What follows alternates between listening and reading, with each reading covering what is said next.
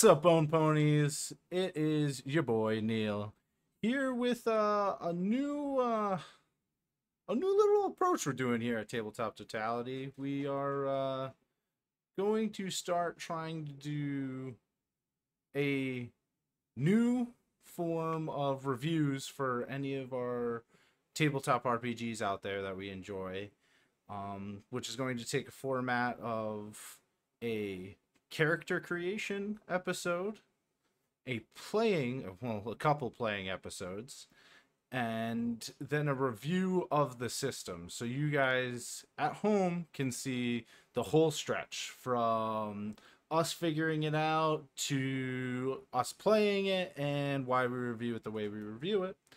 So this way it can help you also find a new tabletop RPG game to enjoy, laugh at, cry maybe, if you get some nat ones or whatever is the nat one considered in your game. Today I'm here with a great guest named Robert. He's going to be doing character creation for our SYMBAROUM one shot that will be coming up shortly. Some of you other Bone Ponies might know Robert as he has played on many of our live plays and things of this nature. You excited, Robert? You know it. All right. So without any more on my part, we're just going to dive into it and start character creation for the game SYMBAROUM. As some of you may know, SYMBAROUM is a game that we have all enjoyed several times and have played it also a good chunk of times for live plays and things of that nature. We've already had a review out there, so we're going to start in character creation. It's a dark fantasy. It's very almost realist, I would say. Wouldn't you agree, Robert? Yeah, I agree with that. There's a little bit of leveling, but they do a really good job of keeping it real basic, real simple. So Yeah. you don't get overpowered necessarily very quickly, and any scenario you encounter could be your last all the time. That's very true. For this character creation, we are gonna do a little bit of a start on how you would normally start for a beginning level character. The characters that we will be creating and using for the one shot are going to be a little bit higher leveled, so you can see what the middle of gameplay would look like when we do our one shot. So at least for now, we're going to start it off of doing the very first preliminary things you would do for a character sheet. Robert, do you have? Oh, go ahead. I was just going to say, I'd like to add, we're talking about leveling, and they don't even have levels in this game. That's true. It's really about experience. So how experienced are you, right? Yeah. I mean, that's like the other interesting point, kind of to the earlier point I was making, is that it's more about experience with characters, but, the lowly arrow can fell the mightiest warrior in this game, which is... yeah, big time. Yeah. So it could be the simplest, like all of the great heroes in history you could read about that just get taken out from the simplest combat. Nothing, they fell off their horse and that was it. Things of that nature. Bad fall. Yeah, this game really encapsulates that. My bone pony broke a leg and now I've broken my neck. So each of the players, because we will be also having Steve and Cody, my other attendees, participating in this game, and the group has already had a conversation. We've kind of already had a session 0, as is talked about, for character ideas. Robert, what was your character idea? Kind of what, every time you go into character creation, the book's always going to explain to you what it looks like in the system, but you always need to have that idea of what am I really trying to play? And what was that idea for you, Robert? Sure. So, because the setting for SYMBAROUM is kind of in this fallen empire, my initial thought and character idea was to come up with a treasure hunter, somebody who kind of goes through the ruins of SYMBAROUM in the dark places and the caves, and finds these lost technologies and lost relics to bring back and either sell to the different groups, primarily out of Thistlehold, or to keep and to advance, like, missing technologies. So Gotcha. that's kind of the starting point that I based from. That sounds like a pretty cool character idea. Can't wait to see how we end up creating it. Um, so let's take in conversation the first steps in how to create a character. This is, I will actually pull it up so you can see it in the PDF here. It is right along this aspect here, and page 74, how to create a character. There's they talk about a lot of different mechanics in this step, and one of those mechanics primarily being archetypes, which is almost like backgrounds. They talk about it as like the warrior, mystic, and rogue. It's the best way to fit your role for the group. Is kind of how they do that. It would be equivalent to are you melee, range, wizard, like that style of things. Not so much a class from systems like Dungeons and Dragons or anything like that. It's a little bit different on that level. Because even though you pick your archetype, you still get an occupation, which, like Robert was saying, he's kind of a treasure hunter. That's what his character is going to be. That's kind of like what his occupation is going to be. That treasure hunter, merchant, person who goes out, collects all these relics, and sells them pretty much to the highest bidder. So that's what his MP or his player is going to be looking like. NPC. We're just Thanks. Yeah, you're not even a player. Neil's gonna play it. Yeah. The next thing that they talk about is attributes. This, they do a standard distribution or a point buy system, and your attributes are, as you can see on the character sheet over there, they are accurate, cunning, discreet, persuasive, quick, resolute, strong, and vigilant. This is everything that is going to determine your checks for how the in-game works. There's the and this is just talking about what your scores would be. There's no real rolling system to do your scores like D&D has. But D&D has a standard distribution. They have a point buy system as well. So it won't be anything too different for anybody coming in from a different game. I actually like this system for point buy. It's simple, it's straightforward. There's no math with trying to figure out, well, if I want to have 2 points here, what do I do? It's kind of like, nope, here's your distribution. You get 80 points, distribute them as you want.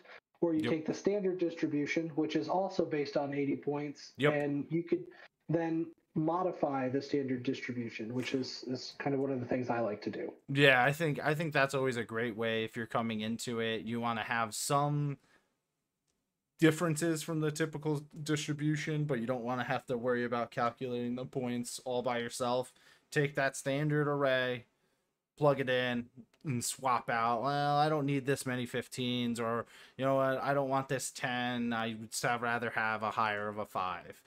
Take it that way. The big thing that these attributes do, it's almost as if it's how talented your character is in something. So you're gonna have checks related to an attribute, like for example, accurate ends up being, can be, I should say, one of the attributes to see if you can hit somebody. And that check is going to be rolled on a d20, and as long as your d20 is in the range of what your attribute is. So, if it's 15, you have a really good accurate, you can get anywhere from a 15 or lower and you succeed. But if you go higher than that 15, you will fail. So it's a little bit different than some other systems. We go, kind of golf playing wise. You want lower numbers. The lower they are, the better they are. But you will still also have outside factors that impact. That's where you'll get some minuses or some pluses to your roll. and you can become either better at it or worse at it because of limiting factors. We'll kind of go into that a little bit more later on. But while you're choosing these attributes, you want to make sure you're doing something that's going to be beneficial to your character. And then, they have amazing art in this book, mind you. One of the things that always sold me on it right on the get-go. The artists that they got really captured the whole aspect of it. So after attributes, you have your races. Races in SYMBAROUM, there's not too many in the core rulebook.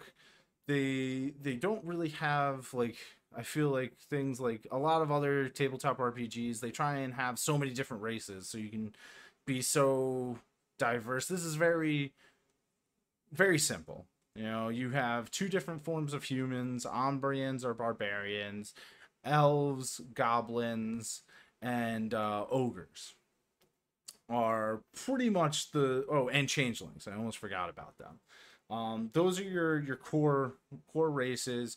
Each of them are a little different. Like your ogres are kind of your brutes of the family. Goblins are not traditionally like how a lot of other RPGs depict them. They can be varying in sizes. They're not all super short. And then your Umbrians are your humans that have come in and started to settle this land, and your barbarians are the natural inhabitants. Oh my lord, I cannot say this word. They're the people who have lived there for a long time. That's sometimes you struggle, you gotta find a new word. Native. Native. Yeah, they are the natives to the land. While the Umbrians have relocated because of a great travesty in their original origin. Each of them kind of gives different traits, different abilities, that they're going to be a little bit better at, a little bit of different perks, like any other game. Abilities is similar to like feats in Dungeons and Dragons. It's just, what your character's talents really thrive to, what you're going to add to the group. Are you going to be a great scout? Are you good at finding herbs, medicine? Can you treat people? Are you a wizard? That's where all of these are going to come from. Are you great in combat? This is where it's going to come from. That's why, your archetypes, your occupation, don't so much select those things. They help you in building your character. And then you have mystical traditions, which is how do you come about your magical origin? Do you, were you taught? Were you just now a natural witch and, learn through natural means?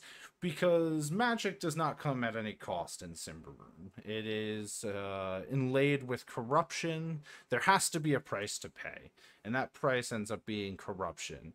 And if you take greedily, corruption will fill your body and you will become an abomination.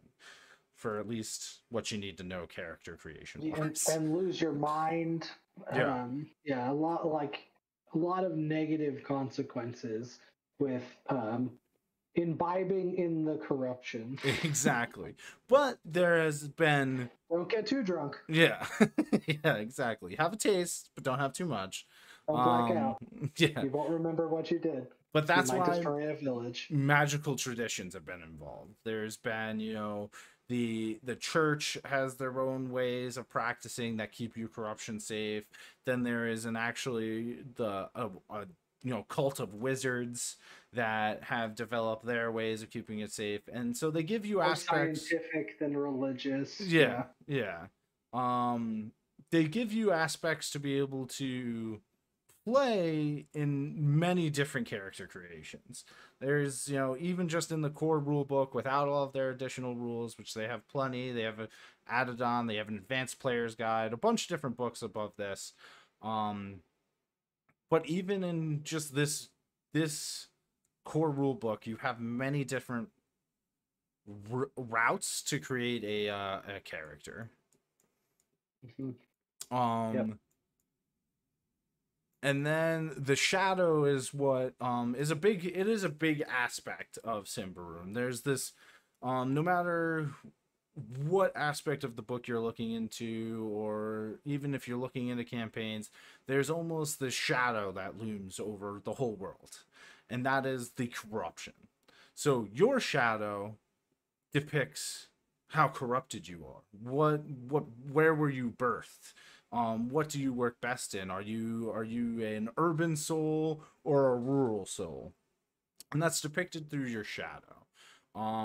It is kind of your spiritual expression. Aura. Yeah. No, Like aura your aura. is probably the best way to do it. Um, certain things will allow you to see, certain abilities will allow you to see this.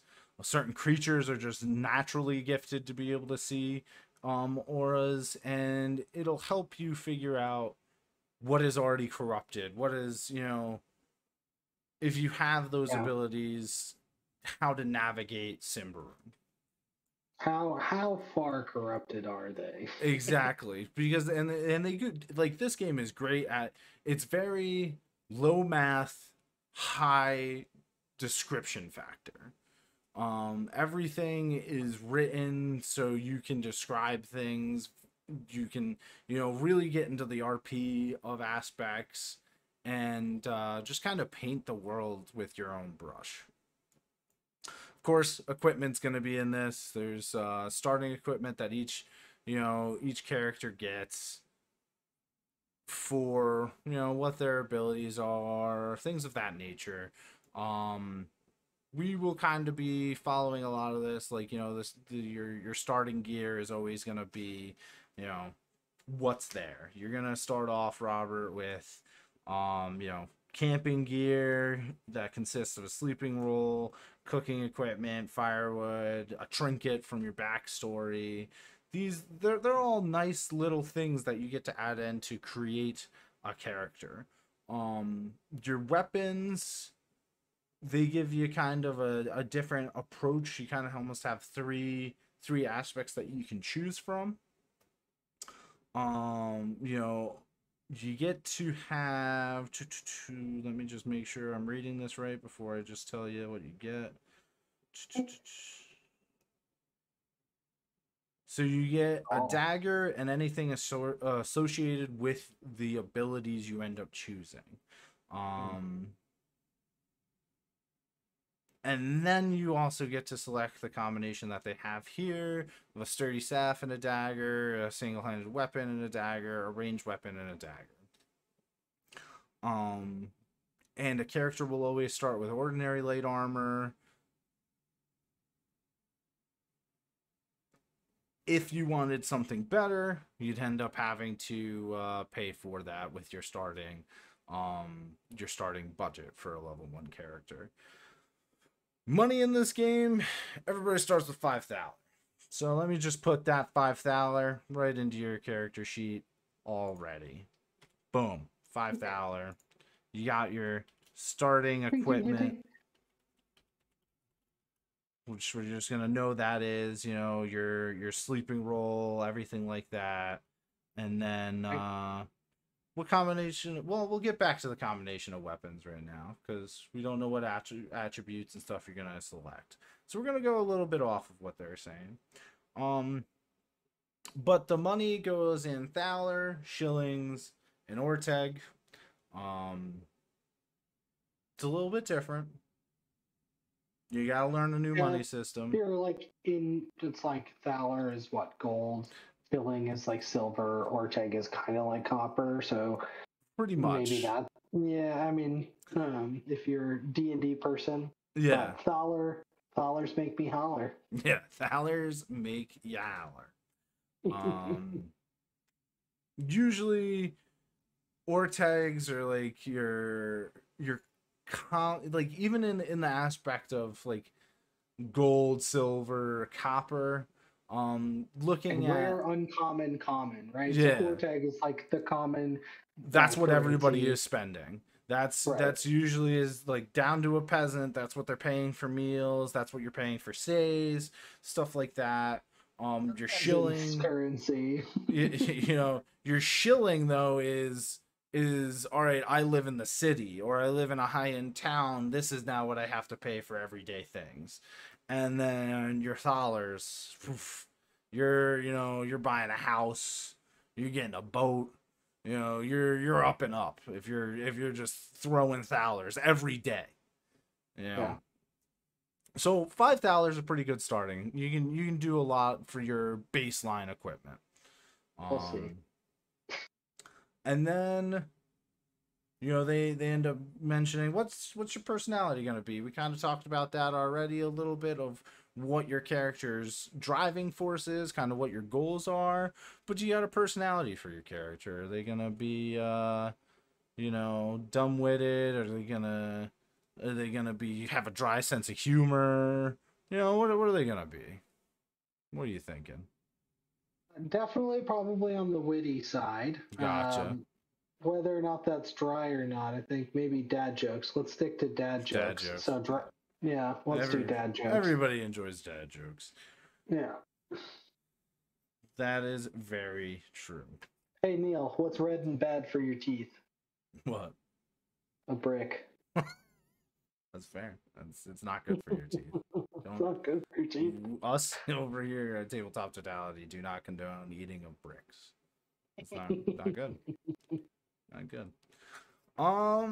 So there's the aspect of the first thing that the book gets into after all of these explanations, quick introductions.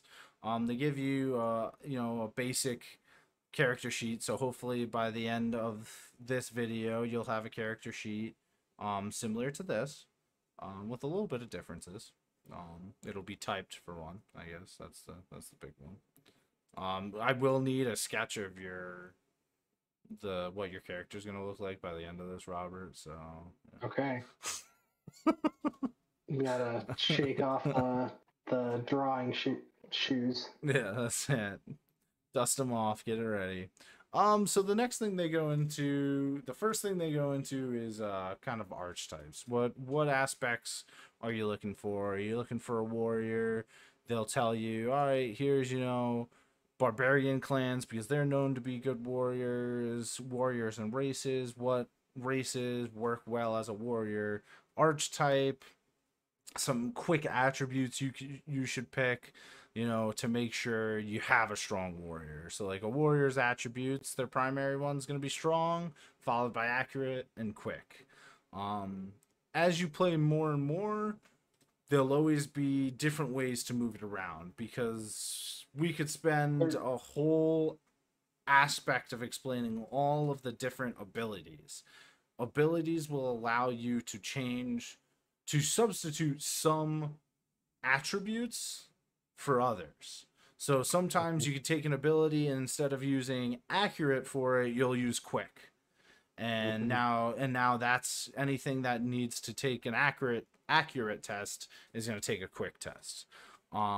So really this is just these aren't rules as written to be a warrior. This is what you have to do. No, these are just guidelines. They're trying to give you something that if you wanted to follow it, here's an easy way to do it. And then what they do after, writing in warriors' abilities, they'll even tell you, well, if this is, what you want to use attribute wise, here's good abilities to match those attributes. They then give you the aspect of kind of like, this is where the occupations kind of fall in. So if you're a warrior archetype, this is one of the things you could be doing. You could be. Go ahead, Robert. I was just gonna say, it's kind of like you back into it a little bit. So you're kind of like, what do you want to do?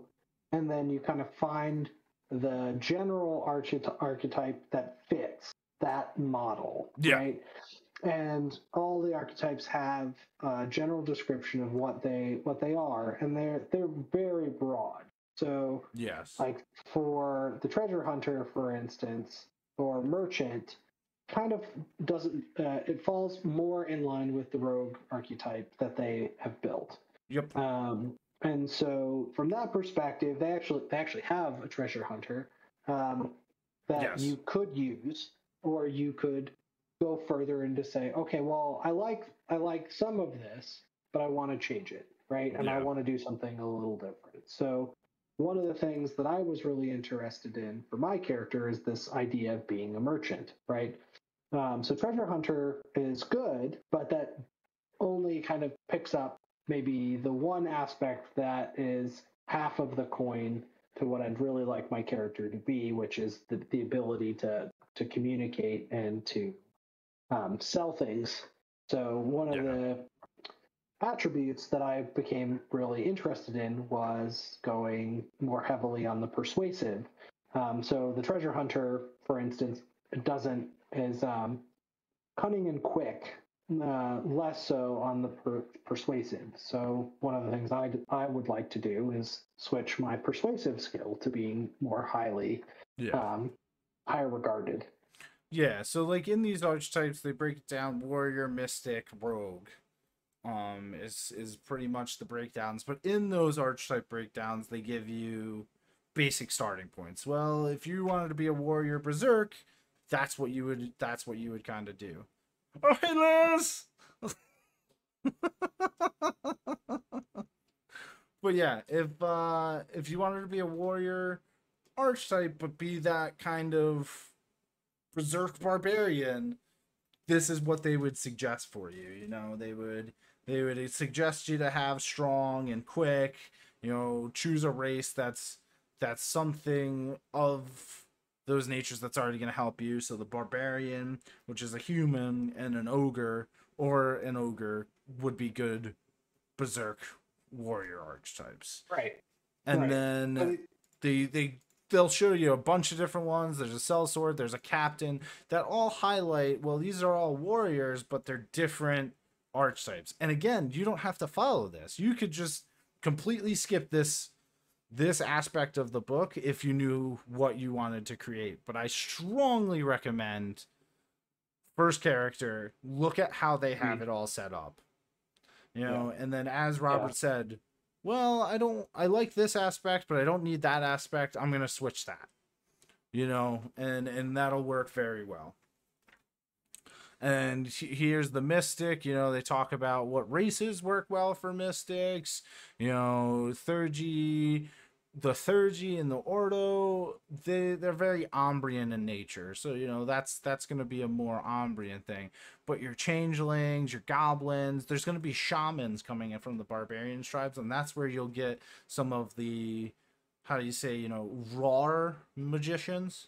They may not have what the Umbrians believe to be protection from the corruption of casting magic. They have learned to respect it and live with it in a way. I'm from the streets. Yeah. It's between book learning and street learning. Yeah. They're the real deal. They're in Yeah. the forest every day. Yeah. So a mystic could be a witch, and that's the aspect. They've maybe learned the balance on their own. They've been in the wilds. That's where they were taught. Between what's the next one? Not even the sorcerer, the Theurgy. That would be somebody coming. That's an Umbrian. They are a part of the Umbrian religion, which is Prius. Toyota Prius. Praise Toyota praise Prius. be. Praise the Prius. But Prius is their religious aspect. They worship the sun pretty much. And that would be an Umbrian mystic, where the witch would be a barbarian mystic or a goblin mystic. Mm-hmm. Something along those lines. We'll kind of go through there. And then the rogue, which is the best fitting for Robert's idea of a character. Because the rogues are going to be, they're going to be your more cunning, they're crafty. Your treasure hunters, as we said, are rogues.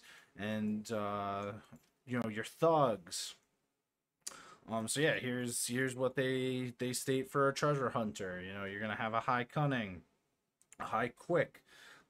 The suggested races, any human, ogre, or goblin, because they all are going to be easily portrayed in that. Honestly, just like in any other tabletop RPG, usually the humans are the most diverse. They can almost play anything you want them to do. And especially because they have two variants of humans. You have the Umbrians and the Barbarians. Which pretty much they just grow up in different cultures. And they're the two leading clashes right now in the area. Besides, of course, the elves against the humans, but that's a whole nother debacle. Like two different cultures of human. Yeah. Yep. So yeah, we're gonna go with the aspect of the treasure hunter, but Robert just kind of wanted to modify it into a little bit of a, yeah, they go out, they do the treasure hunting, but they're also the ones who are selling things. They're the merchant. They're trying to start themselves up in that way, and treasure hunting may be the one thing that they know how to do to start their business. Yeah, my thought was when I read the rogue description, they talk a lot in the rogue that it covers diplomats, merchants, things like that. And so I really felt that the treasure hunter, one, they have a kind of pre-made treasure hunter there. Yep. But that the rest of it would fall really well into that. So we can put for the occupation, you're a treasure hunter / merchant. Did you have an idea? I know races aren't here yet. So actually we'll wait on that. So then we have the treasure hunter / merchant. So now we have the attributes. We have an idea of roughly what's an important attribute to you.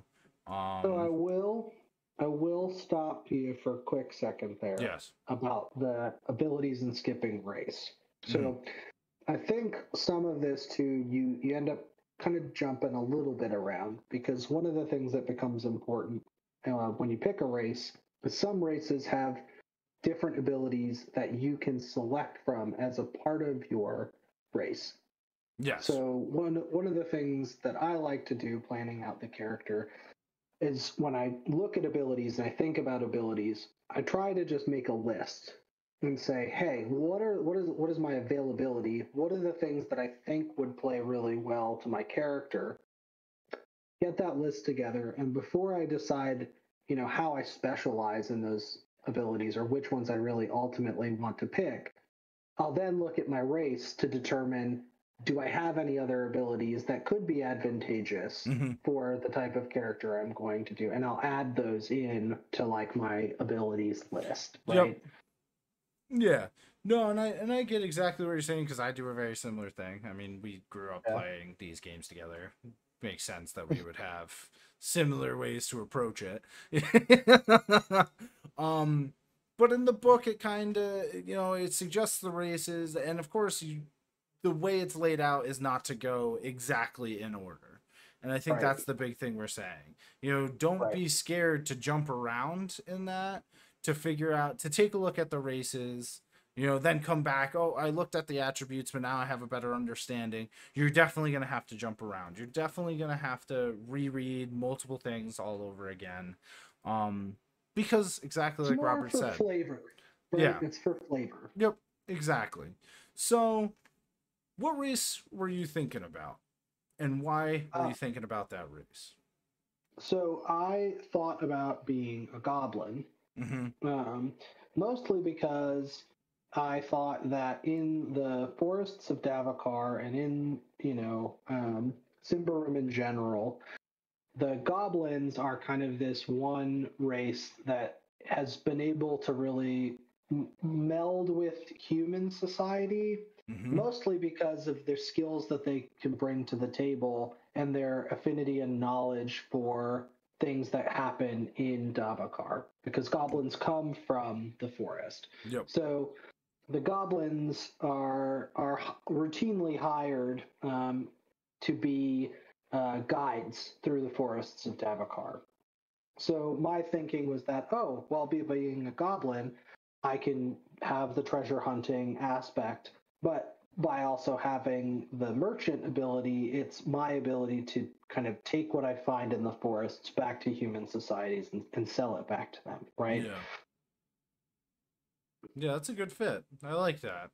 It's the aspect, exactly as you said.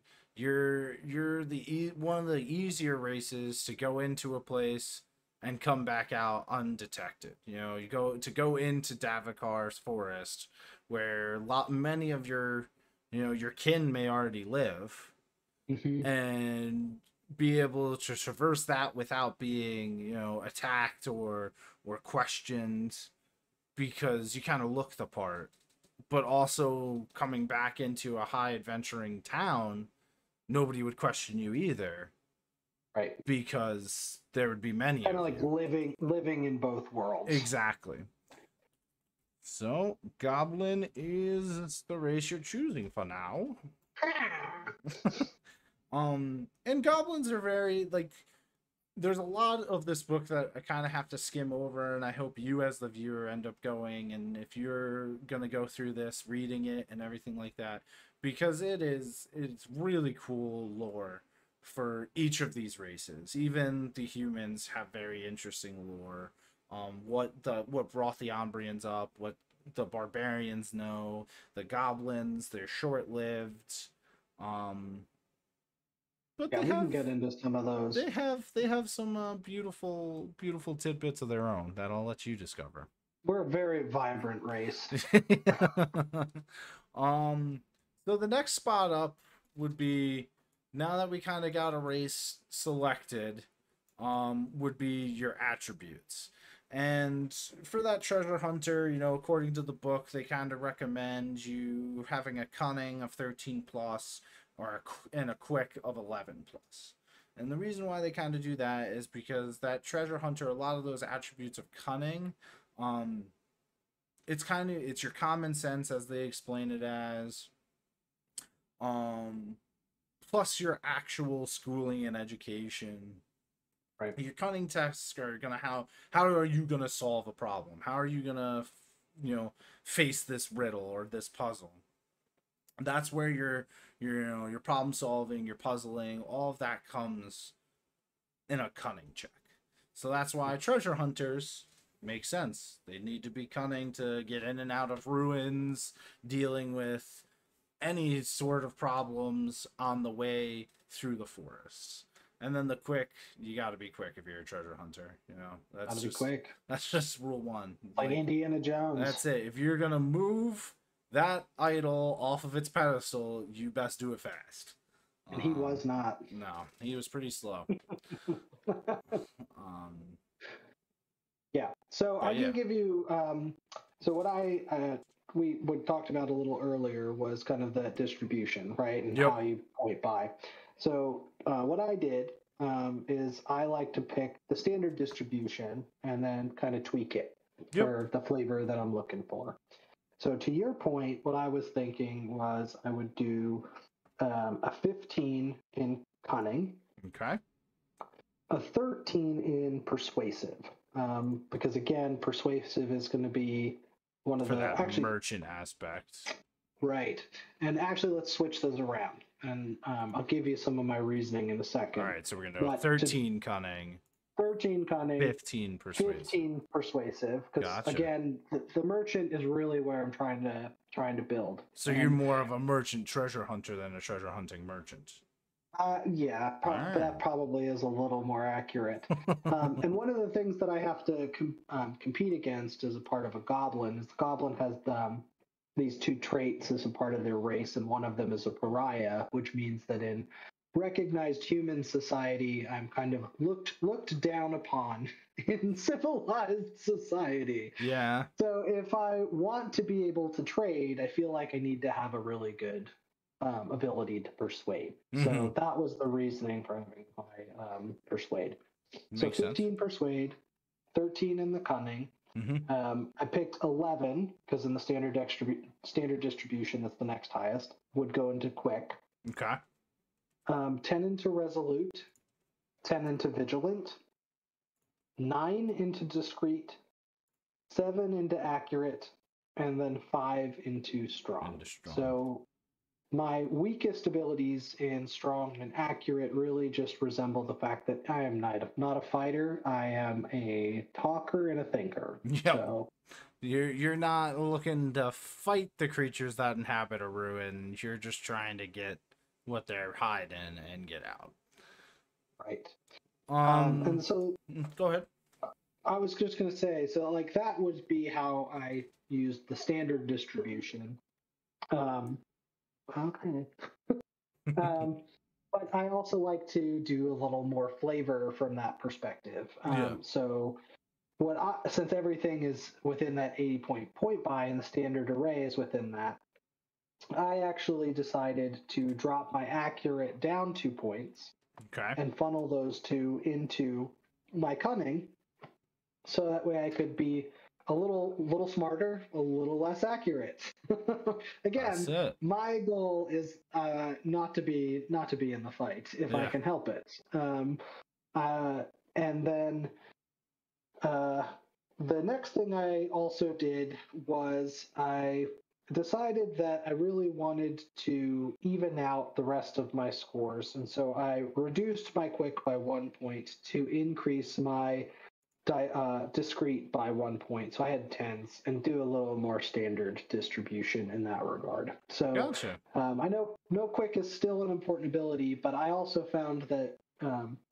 discrete is also kind of important, particularly when you're trying to be subtle. And Yeah. if I am, trying to be a merchant and be subtle, it might be helpful. So That is very true. Yeah.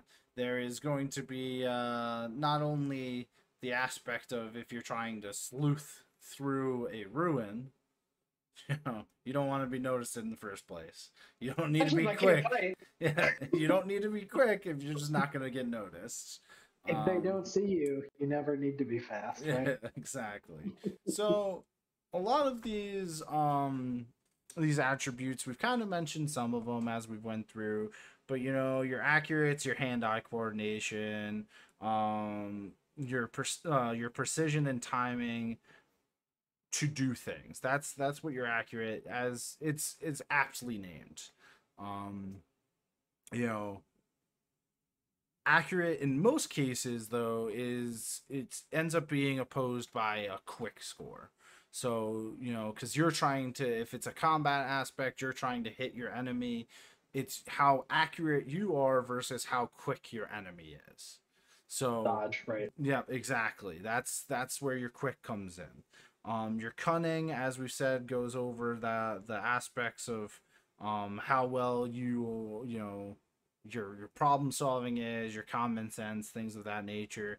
Discreet, if you're trying to avoid being detected, to hide, smuggle something, to slowly follow or trail somebody, those are all going to be discrete things, and they usually are opposed by an enemy's vigilance. So how vigilant that person is to notice you stuffing a piece of bread into your pocket, or how vigilant you are to see somebody is trailing you discreetly. That's how those work. Persuasive, exactly as you believe it. How well you can, do you have a silver tongue, or is it, do you have a thaler tongue, or is it a shilling or even lower level tongue? I am a well-refined goblin. Yeah, he has a tongue of thaler. And usually your persuasive is always opposed by a resolute. Your resolute is kind of like your willpower, if you will, how resolute you are in something. Not to try and keep using each of the words in a proper sentence. But I feel like it helps in explaining what they do. And in that same aspect, it also works. Resolute is very important in the mystical practitioners of SYMBAROUM. It's how well you can resist something, how well you could cast something.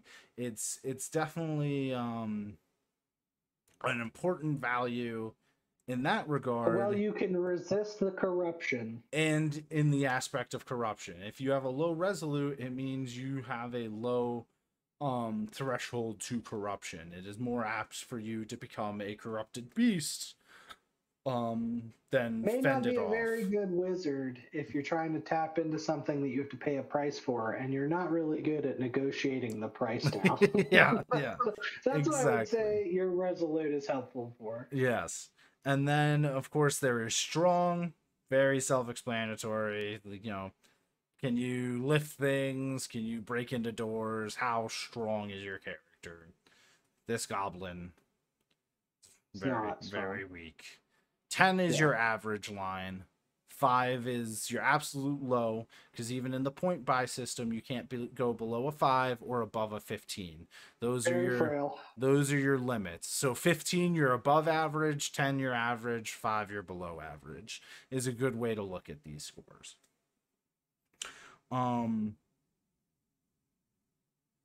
Each of these attributes, and vigilant we kind of talked about when we talked about discreet. It's just your general awareness, how well you attune to your senses, things of that nature. Each of these attributes, of course, correlates to their own checks, but they also, some of them have kind of like secondary aspects, and these secondary aspects are how to compute, like, you know, your toughness, your pain threshold, your corruption threshold, things of this nature. So toughness is equal to your strength, though it can never be below 10. So even if your strong is a 5, your toughness is still going to be a 10. I win. Your hit, yeah, your hit points do, you know, your toughness is your hit points. It is very hard to adjust your to get, like, your toughness does not change. Yes. Almost at all. This is what I was talking to earlier about the rogue arrow that strikes your mighty warrior down in one fell swoop. Yes. Is that and why they set the value at 10 is because, and why I think, and I think Neil would agree with me, we think this is a more realistic place type. You can't become a level 20 god. No matter how experienced you become in SYMBAROUM, something can always kill you. Yeah. And I think that speaks to the fact that from a bodily hardiness, you know, you are what you are, and you might be able to get a little buffer or do certain things, right? But you can't really change the nature of your, you know, what you are to a certain extent, right? You're capped by that. So yep. Toughness, I feel like, is really representative of that, but always makes you a little hesitant before you go running Leroy Jenkins into any room. Yeah, so I will say any aspect that I've ever overlorded for this game, compared to like some other tabletop RPGs, there's less like murder hobo actions. Yeah. You know, because again, you could pick the wrong, you know, a blacksmith is going to be stronger than you, may have more toughness than you. Yeah, and they hit you once and you just didn't dodge right. Boom, done, over. See you later. Welcome. Thank you for playing.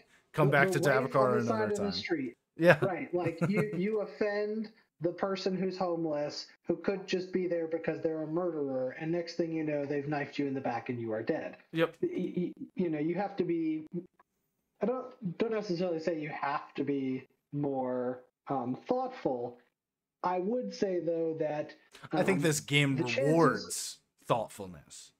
Well, it rewards thoughtfulness, but it also puts a little bit of fear into your character and your players, because if you're worried that anybody could stab you or these things can happen, you're less inclined to want a power campaign to some extent, because it's very easy to, like, you can't run into a group of 3 people necessarily if you're not so experienced like myself and expect that I'm going to win. I'm probably going to get decimated pretty quickly. So to continue on, another thing that's strong, you know, so we have the toughness, but you may ask, well, the pain threshold here, that seems like it would relate to toughness. You would be correct. Pain threshold is how much your character, how much hurt they can take in one attack. So this is where having a low strong is really going to be a factor. Because currently Robert's Goblin here has a 5 strong.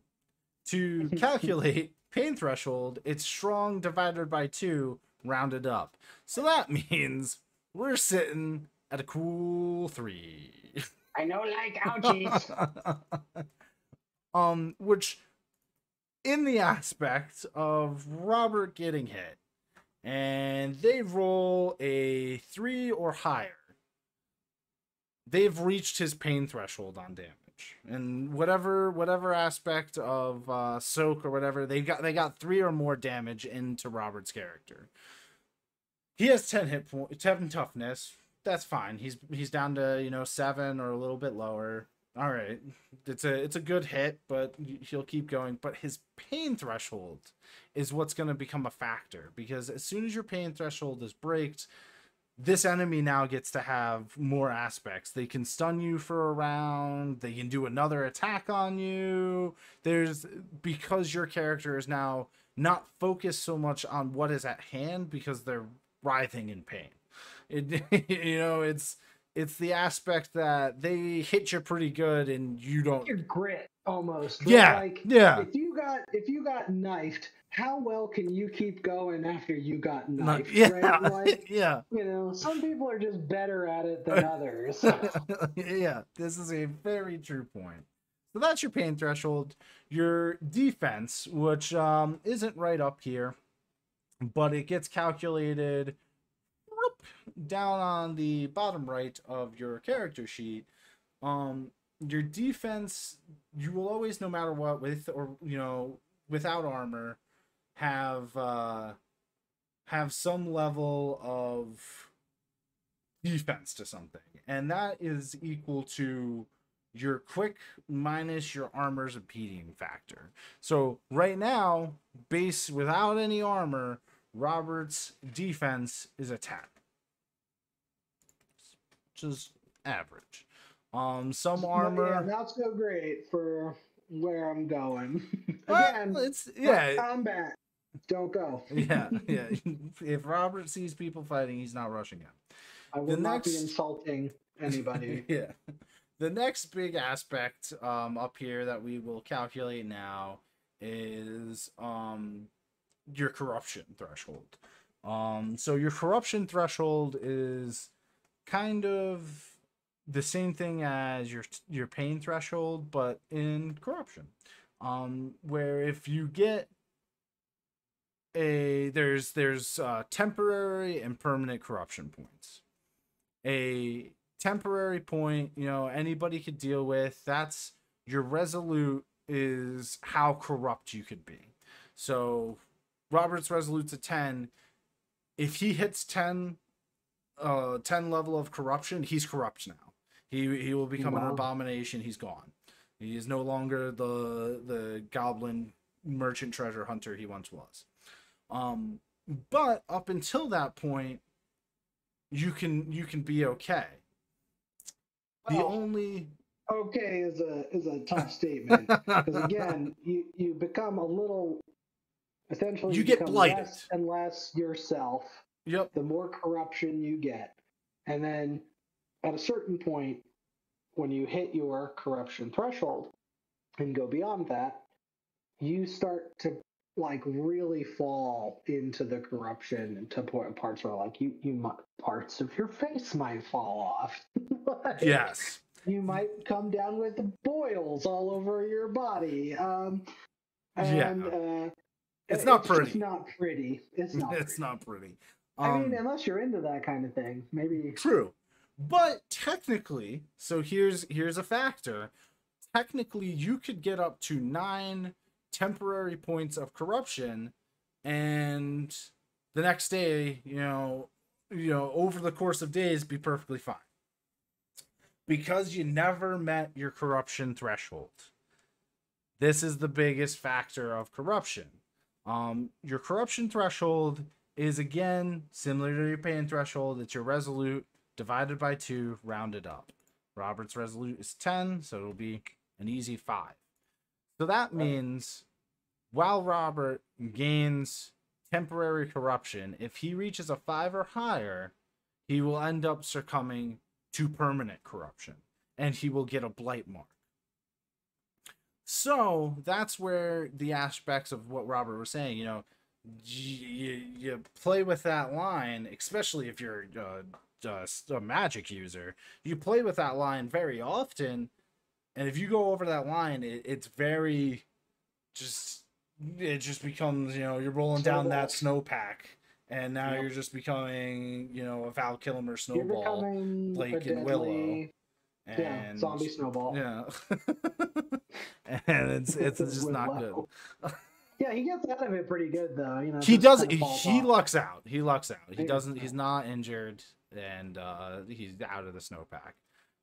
That's what happens. I would say when you start losing body parts, you can't just put them back. Yeah, that's very true. There is certain aspects to lower permanent corruption, but they are more difficult to come across.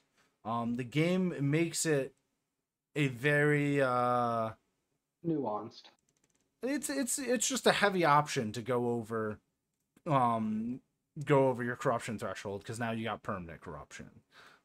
So Neil, you bring up a really good point, which about corruption, and we talked a little earlier about shadow, right? And this idea of aura.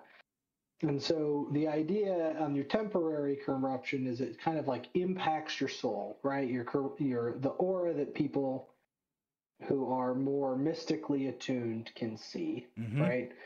Whereas permanent corruption, to Neil's point, is visible. Like that's what others can see, right? And when somebody has visible corruption, it's very easy to identify them as somebody who dabbles in, the more mystical and dark arts, and could be potentially, turned, for lack of a better term. And that's the other thing. Just because your shadow may have corruption doesn't mean you are evil. Right. So many shadows throughout the world of Symbaroum, as you're playing the game Symbaroum, will have corruption. Your own shadow may have corruption, especially if you're a magic user. It's the difference of being, covered in that corruption, or just having small flecks of corruption on your shadow. Right. But you can get lost in it. The idea there is that magic in this game is very powerful. Yep. And to tap into it, you're tapping into powers that Neil said, they have a cost.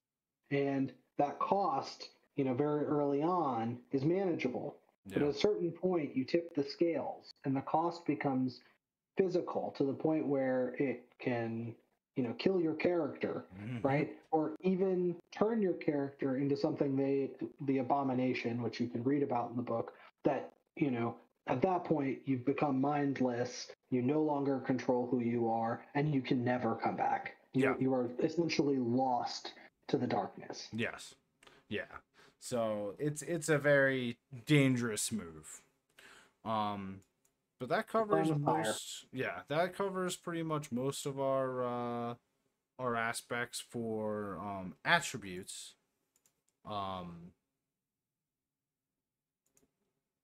We've already picked our races, but they do kind of go through all of that. Again, some great artwork. You have different forms of Ombrians. They give you hints at names as well. There's some Ombrian traits. So like if you picked a human that's an Ombrian, you can select one of the traits that allows you to be, privileged. What is it? You start with 50 Thaler. The opposite of the pariah trait. Yeah. Privileged puts you ahead of everything in civilized society, and gives you additional funding. Well, I'll say not so much civilized society here. Well, yeah. It's not so much civilized society; it's Ombrian society. Society, privileged lets you. So if you're, playing, your game is running through an Ombrian society, you're going through all of their regions. You will be better off. That privilege trait makes you better off. Where the pariah trait is more respected in barbarian-esque communities.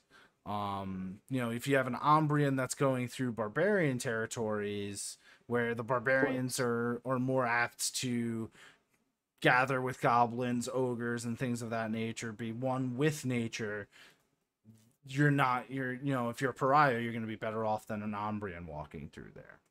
Yeah, we haven't really talked about that in the Symbaroum game, but there is this constant duality at play between nature, the natural world, Yes. and then the I'll call it the want of some of the human society and others to kind of um, control and manipulate the natural world Yeah. into some kind of other order. And those two things are always at odds with one another, kind of Yes. similar to the corruption. So, to Neil's point, the um, privileged really comes to the Umbrian society, which is really trying to maintain and create like separate from nature, where the pariah really is being more one with nature, or creatures that come from nature that are outside of Yeah, standard you human don't need society. money, you don't need these things because you usually forage for your stuff.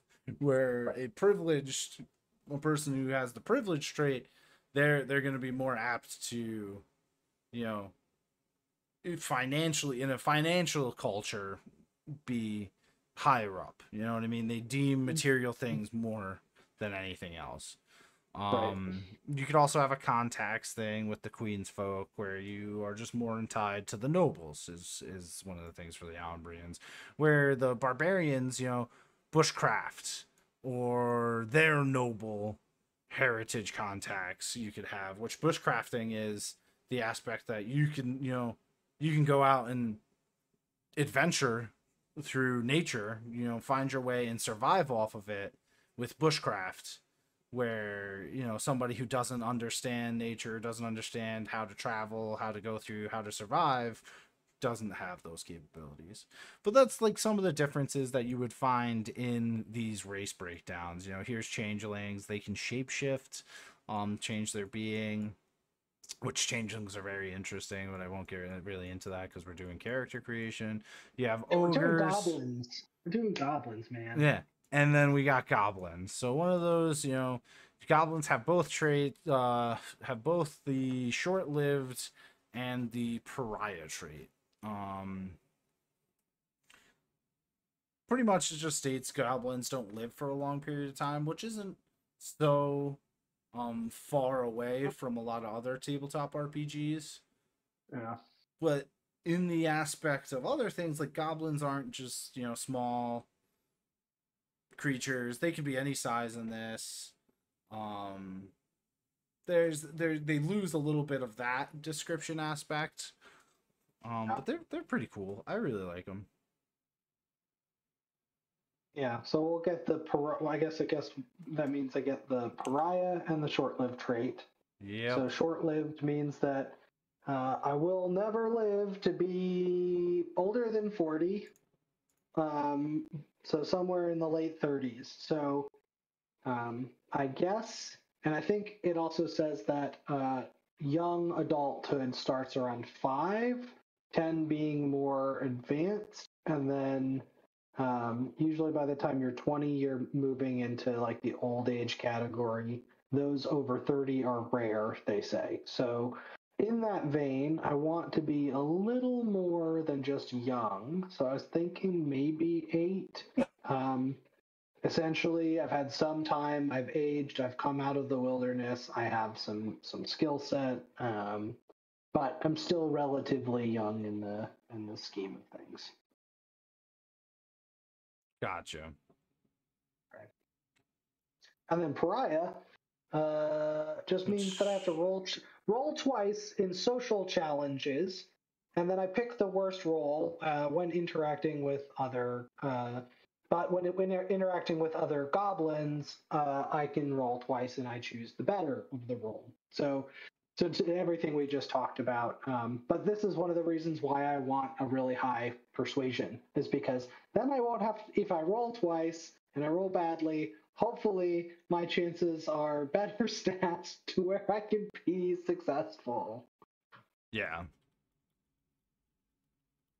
I gotta sell those privileged folks the stuff that I can. So Yeah. So we would just write um those right in here. Which actually on the next page here is the pariah ability. And then I want to say it's funny because short-lived's not right there. It's on the 2 pages later. But yeah. Right. So, and those would go right into because I want to say I just gotta make sure I'm reading my stuff correctly. Yep. There's it would go right into your abilities and powers. That's where your traits would go in, anything you kind of go. They give you this much of a section because a lot of the time you kind of pick your stuff and you'll increase it with experience wise. You won't have like 20 billion abilities. That would be ridiculous. You gotta kind of upgrade your abilities because they come in, you know, novice, adept, and master. So there's 3 different levels to most abilities. Traits, they're very, that's what it is. So you bring up the next great point, which is also part of my race. The goblin has the ability, or can take the ability survival instinct, which is a race-specific ability. So this is not available to humans, for instance. One of the nice things about survival instinct is that in some of the later ranks, it gives some nice bonuses. Particularly, I really like that adept level 1, where it allows me to add a permanent plus 1d4, kind of like armor, natural armor to my defense. And since I am not very good in combat, I really like that idea. So, you know, when we were talking earlier about getting your list together of abilities, important to take some of your racial abilities into consideration in identifying whether or not, you know, they're ones that you might want to take. So big in time. this case, I definitely would. But if I was playing, let's say, a barbarian or even like a goblin knight, I might be less inclined to take survival instinct over something like an armor skill. Yeah. So you are taking that. Did you so is that gonna be so I guess here's another aspect. I think that leads us into the abilities. Yeah, right? so before we go too far into that, we're gonna have survival instinct written here because you know you're gonna take it, but we don't know yet. How do we figure out how many abilities we get, or do they all start at novice? Can we have some at adept? And that's kind of where the beautiful chapter of abilities comes in. You get abilities, they're rated at 3 levels, as we said. As you go through, you can always use what the ability was below your slot. So if you're an adept, you have your adept ability, and you still have the novice ability of that, the usage of it. So at master, you get to use all 3 levels Cumulative. of the ability. Yep, exactly. Right, cumulative.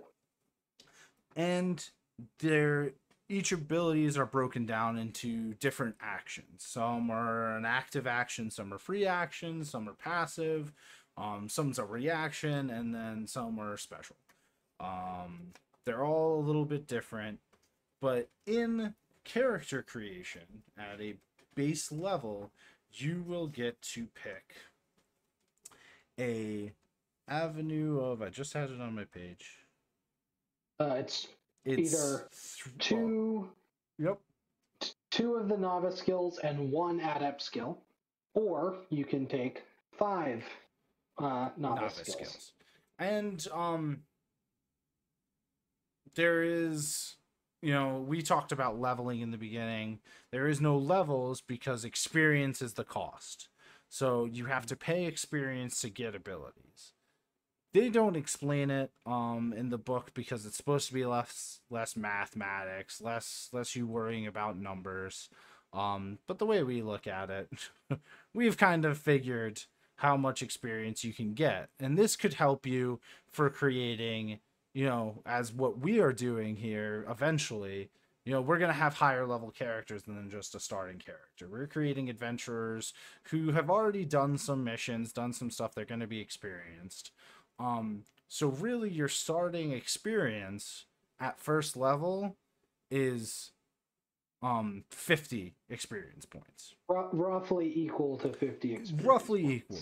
The reason why they don't kind of lay it out in any other way is so you have to use up all of your 50 experience points. You can't hold on to them for your starting level, and that's why they tell you what the breakdown would be.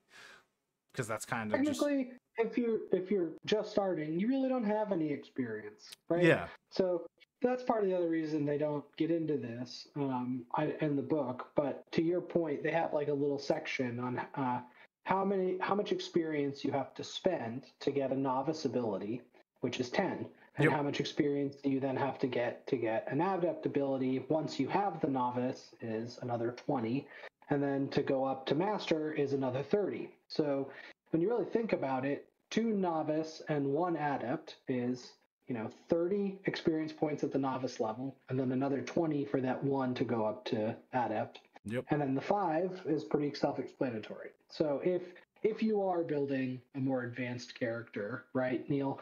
Yeah.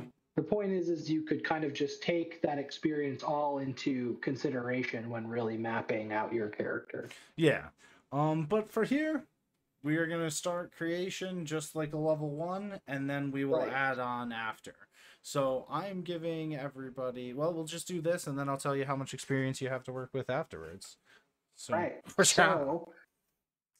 So when I put my list together, thinking about my goblin, I survival instinct obviously stood out to me. That was one I wanted to add, but I want to keep to that merchant aesthetic. And Lore Master is one of the main abilities that really helps to this kind of merchant ability. Lore Master is the ability for your character to understand cultural differences, but also to know different pieces of information about artifacts throughout the ages, different lost relics, sites.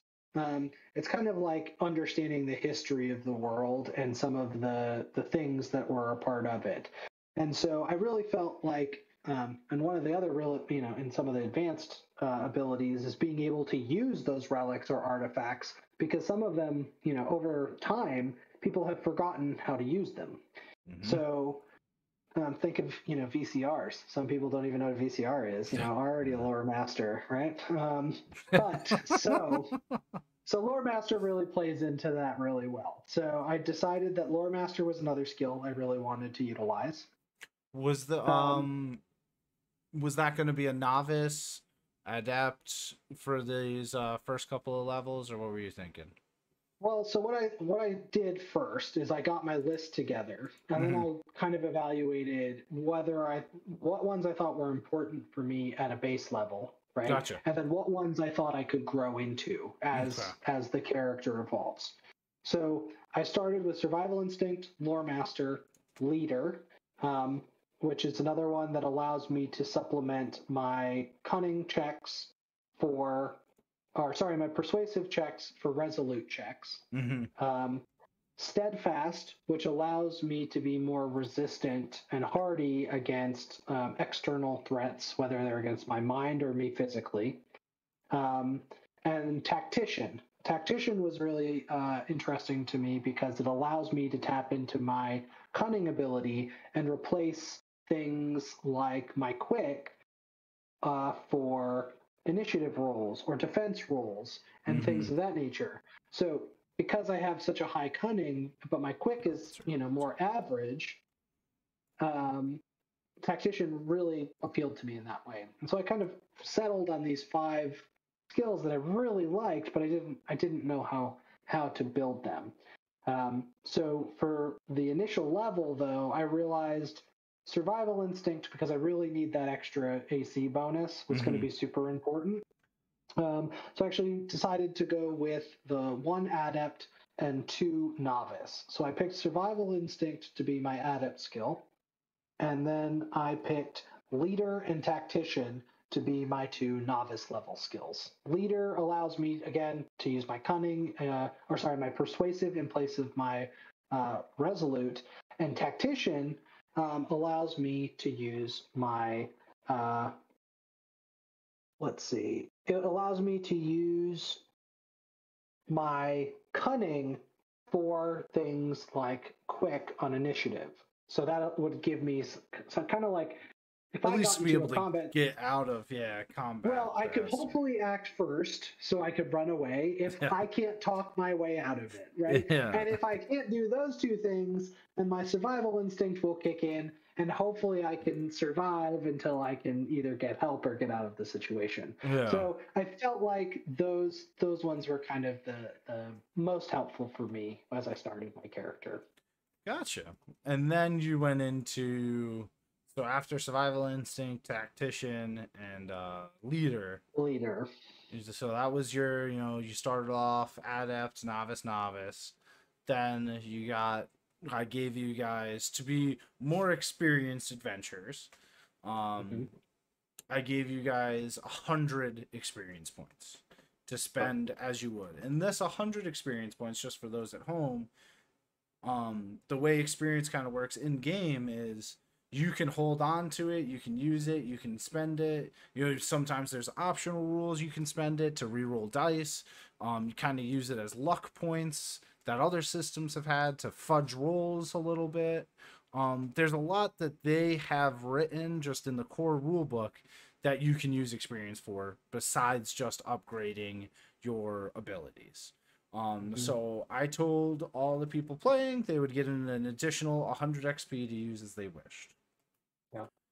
So to Neil's point, for instance, I plan to use all my experience. There you go. But I know some of the others of us plan to use most of it and keep some in a pool, so that way when they run into hairy situations, they can tap into that experience pool. Because me personally, I like to do almost all the additional rules because I think it makes it very interesting, and it gives more. I'm an agent of chaos, I really am. So more aspects of chaos to be thrown into it, stuff to really make things just go off the rails. I'm all about it, and I love to play devil's advocate with people's experience. Yeah. You could use that experience now to not take that hit, or you could become master in something.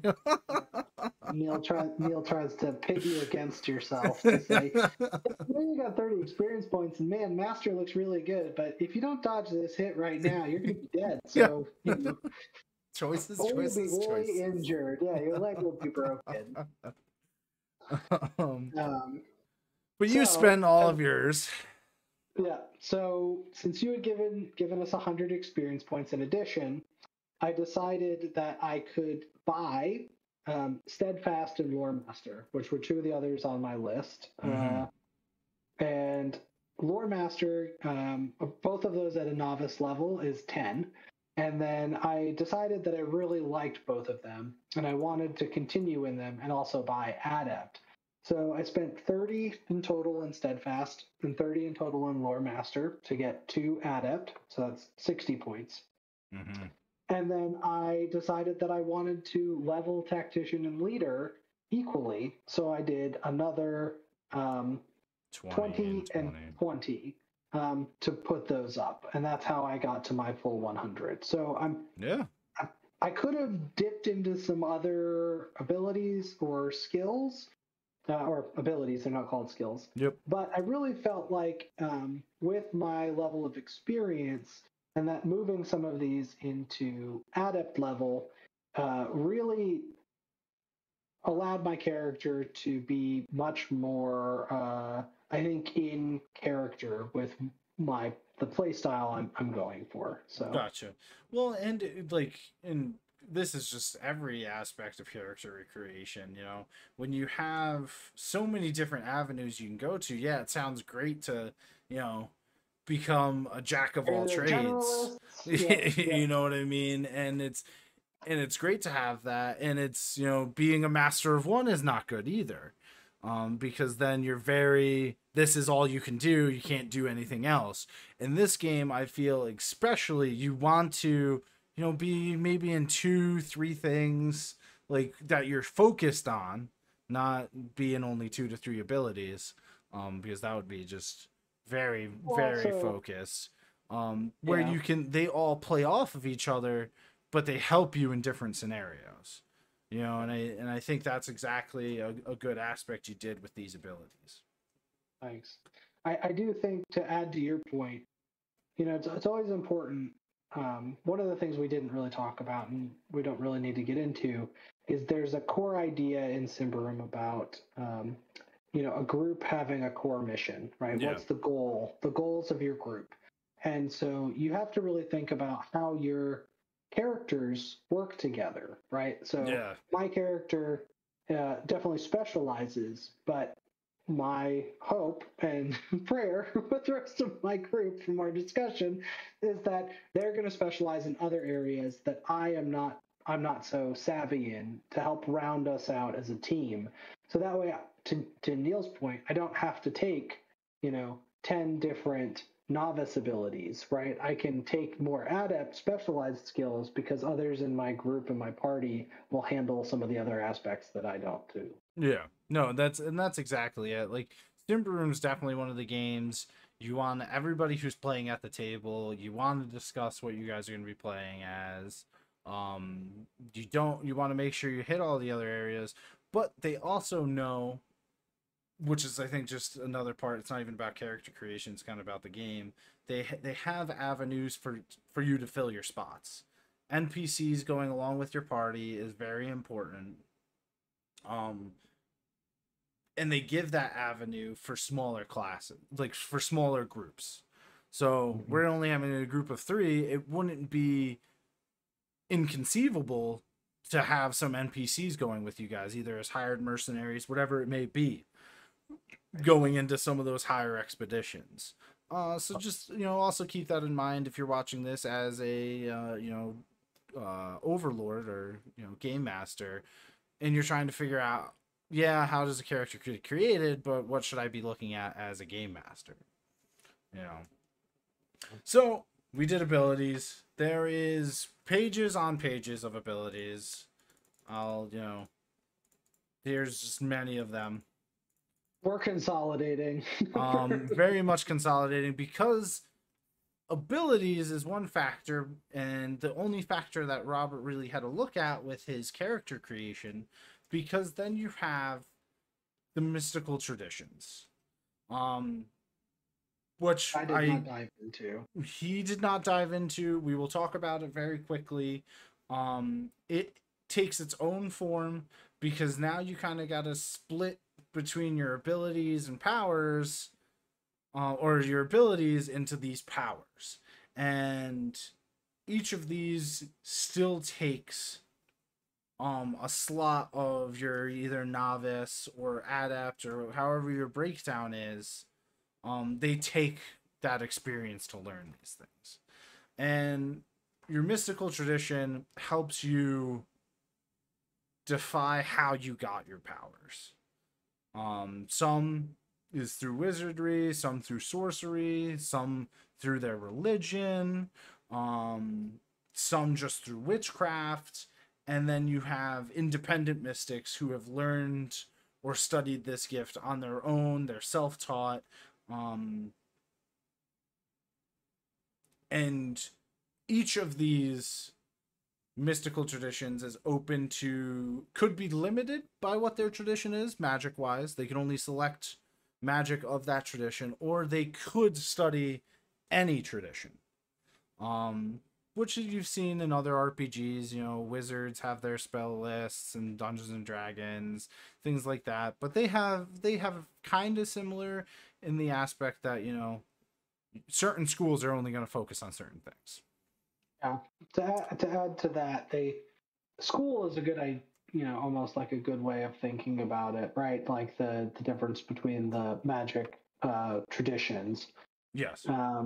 But to the last one that Neil touched on, which is like the self-trained mystic, there's no school to learn from. You kind of just pick up abilities as you go. There is some pluses and minuses to that. So the plus is that you can learn skills or mystic powers from any kind of tradition.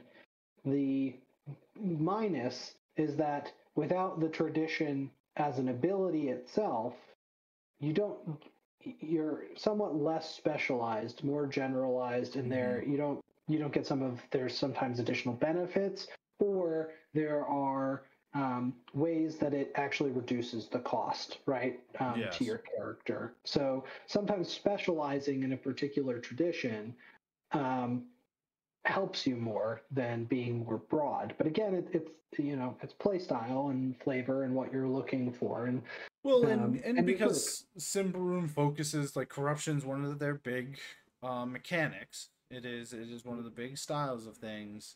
The Anybody who goes into a mystical tradition, just an independent mystic, it's just explained that corruption's a double-edged sword, or the independence, the free will is a double-edged sword.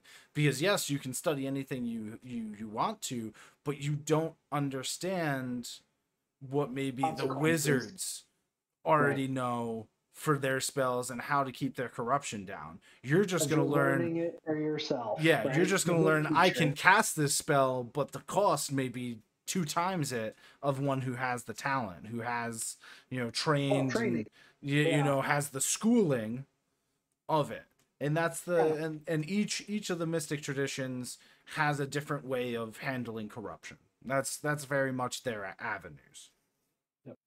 Um, the mystical powers, there's many a different spells. They all relate, so there's the theurgy, the sorcerer, the witchcraft, blah blah blah. But they all are very much written the same as an ability. And anybody who ends up becoming goes to a mystical tradition, you now have to balance, all right, how many mystical powers do I want versus regular abilities? Am I just going to go all mystical powers and hope somebody else in my group covers some of the utility of abilities? Am I going to try and run both? It becomes another balancing act because you're diversifying your character in two ways, or you're just going mystical powers. So it's different in that sense, because sometimes I feel like in a lot of other tabletop RPGs, yeah, you get your focus of, all right, I'm a melee, I'm a range, or I'm a wizard, I'm a spellcaster. But roughly they can still all be good in similar skills. And I feel like in this, if you are a mystic, um, your mystical powers, they're great, but they come at a cost. Yeah. They definitely showcase the cost of magical powers. Well, they do a good job of making everything accessible. Yes. You can, I mean, it's a beauty and a curse sometimes, is that, and I think that's why they put together all these different archetypes and suggestions, is because it's easy to get lost in the sheer open-endedness that the system offers, is that you're not tied down to anything. At any time, for instance, if my character wanted to branch out and learn uh, some kind of magic, I might just have to find somebody who helps me learn that or hone that ability within game. But there's nothing to stop me from doing it. The Yeah. thing that I would be harmed for, though, is without those mystical traditions of training, to hone the abilities becomes difficult. Now, I can still do that. I can still pick up those mystical trainings and I can learn them. But, as we discussed earlier, you only get to pick two novice abilities and an adept ability, or five novice abilities when you Yeah. first start, right? And so it becomes really important that you think through, as a somebody who deals in magic and spells, kind of what those costs are going to be. Because to Neil's point, you lose some of the ability to do, the more mundane abilities, I guess. Yeah. No, and that's, because you've been studying your mystical power. You haven't been studying how to survive in the woods. Right. That's the You idea. are not a leader Yeah. or a tactician. You throw fireballs at Yeah, your enemy, exactly. Or you can bend which somebody's will. And you don't need to indeed have a leading feat because you equally just control valuable. them. Yeah. Yeah. Who needs to be a leader skill when you can just control everybody else's mind and be the de facto leader, right? Yeah. I will rule through fear and sheer will rather than love. Yeah. So All right, that's your quote. You're gonna lead sheer will. Fear and sheer will. So after we get through the abilities, your character's really coming together. You know, have you thought of a name for your character? Because every character needs to have a name. Oh, I've got a name. Oh, hit me with it. Spurts McSpunk. Spurts McSpunk.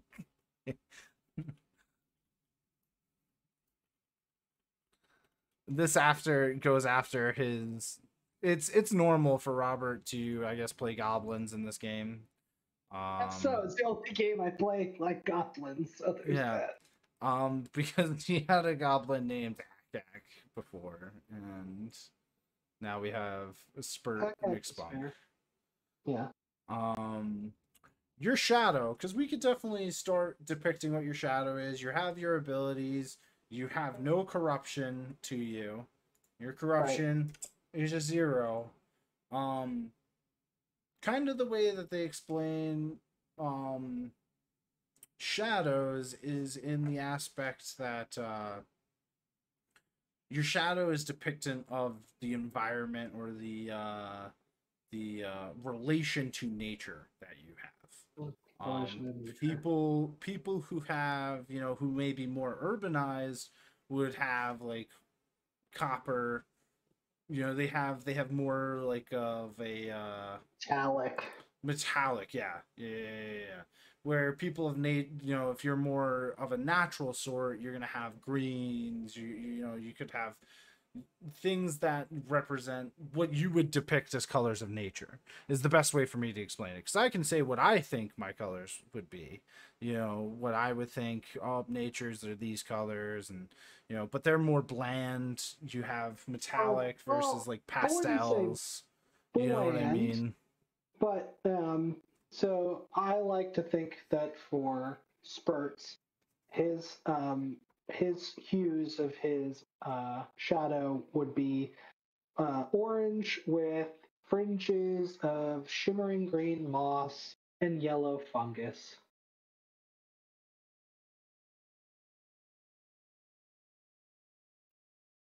Representing those colors in nature. If you were more urbanized, you might say like metallic, gunmetal, you know, like things that have a refining process. Yeah. That might be another good way to, you know. And the best way to because then they talk about, well, how would you characterize if corruption became on your shadow? So like one of for what your description is right here, like the fungus is starting to ooze blackness as it's starting to decay. You know, that shimmering green moss is maybe starting to burn. Not so bright, more like a puke green. Yeah. Where somebody who is maybe more in touch with, like an Umbrian, who is more urbanized, more in touch with developmental aspects of society, maybe they have a very copper brass hue, but now it's starting to corrode and turn green. You know what I mean? That's that corruption settling in. Are you insinuating that the Lady Liberty is corrupted? She could have used her mystic powers too much, and she may be on the form of an abomination. I'm not confirming or denying. I'm just saying, if the Statue of Liberty starts shooting fireballs out of its torch, we wouldn't be surprised. Yeah, exactly. Fireballs of freedom. Fireballs of freedom. So that takes care of some of those aspects. You know, we have the experience. You have 0 unspent experience, because again, even though we said, you know, you can almost calculate it to 150 experience, Robert's character has only earned 100 experience because everything else was starting feats or starting abilities. Sorry. I'll let you think of a good quote. You know, I got it. Hands off that shiny shirt. That's mine.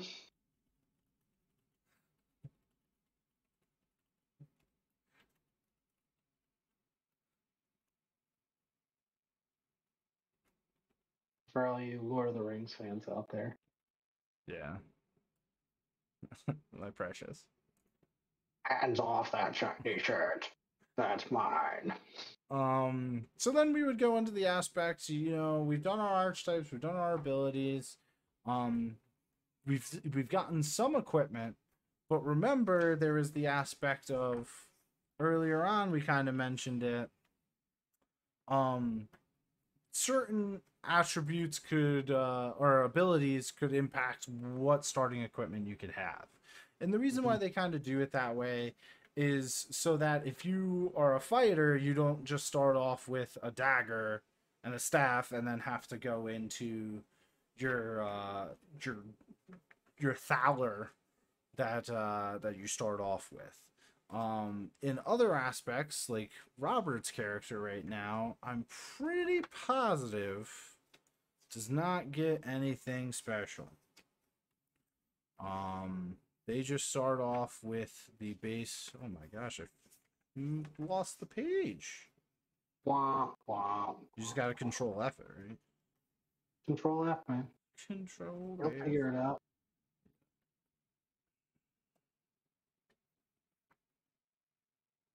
There it is. So like some starting equipment, if like you took the ability Men at Arms, you could start off with medium armor is what they suggest. So if there is a specific ability that you would have, like the ones specified in the book, so Men at Arms, Marksman, Polearm, Shield Fighter, Steel Throw, Twin Attack, Two-Handed Force, Witch Hammer, they'll give you starting equipment with those things. Otherwise, you get to choose from the following: a sturdy staff and a dagger, a single-handed weapon and a dagger, a ranged weapon and a dagger. What are you thinking, Robert? So no matter what, you're gonna get a dagger. Boom. Yeah. Do you want to go for the ranged weapon, the sturdy staff, or the single-handed weapon? I think. Good question. I think I'll go for the ranged weapon. All right. Again, I don't really want to be in combat. I think that's a good idea. For right now, as a placeholder, we're gonna a place helper. Yeah. We're gonna put in ranged weapon. You then also be able to select an ordinary light armor. So we're just gonna, over here right now, I'm just gonna put in some form of light armor, and then we'll go into the equipment selection. So that would be for right now for these aspects of character creation. We're only going to go into equipment selection for a starting level. We're not going to worry about what I am going to give them for having experience and stuff like that, because that's going to be completely up to the discretion of your overlord, your game master, whatever they refer to themselves as. I like to call myself an overlord, reasons. But I'll let the audience decide what those are. Yeah. But the reason for this is we just want to show you what it would be like to create a starting character. And I can depict, we're not going to do a shopping episode here. We're just going to do base starting stuff. So you'd get a light armor, a ranged weapon, and a dagger. Plus whatever your 5 thaler gives you. And, your starting equipment, you already have, your sleeping roll, stuff of that nature. So you wouldn't have to worry about much else. The only things besides equipment that's really left is, more of the RP style of, what your appearance is. Yeah, exactly. Your appearance, what your background, your personal goals for this character, what are they trying to do? And really, after you figure those aspects out, you're ready to play. So we'll just take a look really quick at explaining some of the... I'm just going to find the page that I want to get to.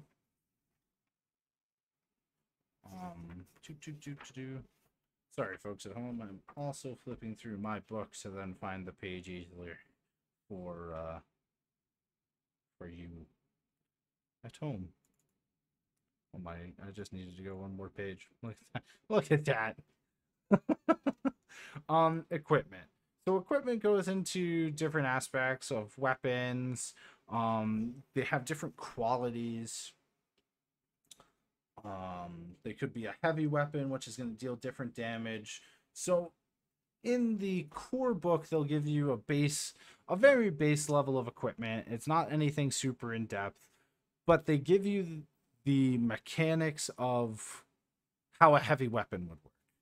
And then they state this is what we believe would be a heavy weapon. So like a double axe that they believe is going to be a heavy weapon, so it's going to deal 1d10. But a double axe has the quality of deep impact, so it's going to deal an additional one, an additional piece of damage. Yeah, the movie. Then it's other double axe of deep impact. the double axe of deep impact. That sounds like the second version of deep impact. Yeah, deep impact 2, electric boogaloo. It's deep impact 2, the impacting. The impacting. So besides just the regular damage breakdown or what the weapon is it a heavy weapon, is it a long weapon, is it a projectile weapon, single-handed weapon, shield, short weapon, throwing weapon, unarmed attack, really it'll have qualities, but all of these weapons can have a quality that then makes it different. And that could change the fact of how well it's used. Can it be used in, two weapon fighting? Does it, have deep impact? Can it deal more damage? Is it precise so it can use different features on the weapon instead of just using accurate? Can you use a different ability for it? These are all different things that the game kind of goes through and talks about the qualities for them. So it does a really good aspect of, well, I have this weapon that I want, but it's not in the game. Well, what is it? Is it a heavy weapon? No, it's a one-handed weapon. All right, so it'll deal this much damage. Do you want any of these abilities with it? And it helps you even create stuff on your own level. So, a dagger, there is no real base dagger. You have a parrying dagger or a stiletto. They're both daggers. But you get to select a dagger at start. So you could select either one. And a parrying dagger is going to be balanced. It's going to allow you to let me just go to the parrying dagger for you guys. It has the function of balance that, oh my lord, why can I not find where balance is? Give me 1 second. Yeah, there it is. It's a couple more pages. So we're at qualities.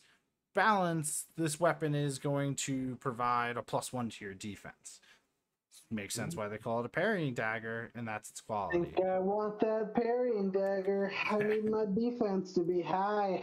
That's it. So you'd end up getting parrying dagger.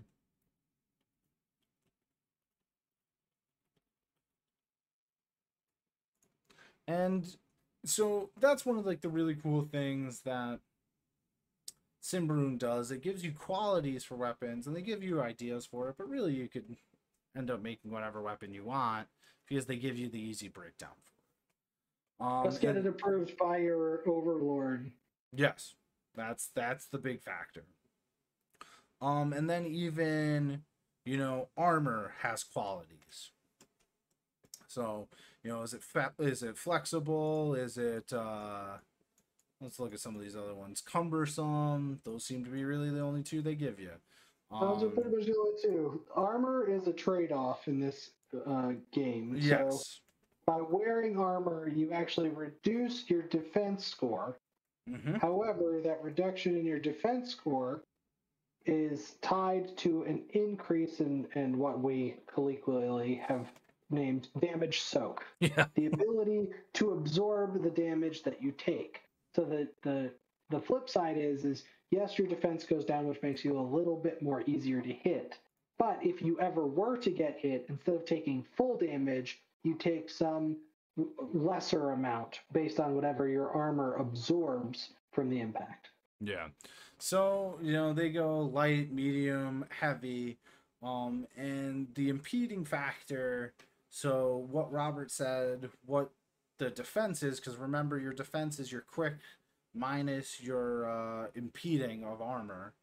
So, if your impeding is a 2 because you have light armor, then it would be whatever your quick is, which Robert's is 10, minus 2. His quick would then be, or his defense would be an 8. So that means anybody who's rolling an attack on him, they are going to be more likely to hit him. But if they do hit him, now it's a D4 armor soak that light armor gives you. And you could end up having, the ability of flexible, which now makes your armor, your impeding 1 less. So instead of it being a -2, it'll be a -1 for light armor. And for medium armor, instead of being a -3, it'd be a -2. Heavy, same thing, -4, -3. Want that flexibility. So gotta be able to stretch my knees. And that's exactly it. So the protection would be a 1d4. And he's gonna get he's gonna end up technically having to pay for a flexible armor, which he wouldn't almost be able to do right off the bat for Can't light afford armor. it. Level 0 or experience 0. So the quality is going to have an impeding of a -2. So that means at regular, if he's wearing his light armor, it's an 8. And then if he has no armor, he's actually he's able to dodge, but again, he doesn't have that soak. But if you remember, his parrying dagger gives him a +1 to his defense, so his defenses would end up also getting those, and he would either have an 11 without armor or a 9 with armor. Mm-hmm. So these are your factors, and folks, you now have a character created, minus all of the development side of things. We could play right now, and that's all it takes, folks. Win. So my character would break the 4th wall and kill the Overlord. So well, good luck. I'll take your goblin. I just need to hit him once. I don't know. Like, yeah, good luck hitting him. Well, he's not gonna fight me. It's not in his nature. He's gonna run away. He's gonna shoot you through the 4th wall. Steal all your artifacts. That's it. Well, I don't got many artifacts, so he's gonna come up empty-handed on that one. No, oh dang. Yeah. But thank you very much, Robert, for coming on and doing character creation with us. Can't wait to start our game, which we will hopefully be recording here and then posting up for you guys as we do a little one-shot that I created. So make sure to stay tuned. Robert, can't wait for Spurt McSpunk to spurt and spunk. I'm gonna spurt all over your enemies. Folks at home, thank you very much. Hopefully it was more helpful than hurtful. And we helped you in your creation of your own goblin merchant treasure hunter. Thank you again for watching us here at the Bone Pony Ranch Studios. And this is Neil signing off for Tabletop Totality. I just shortened our name completely. Look at me go. Keep adventuring, Bone Ponies.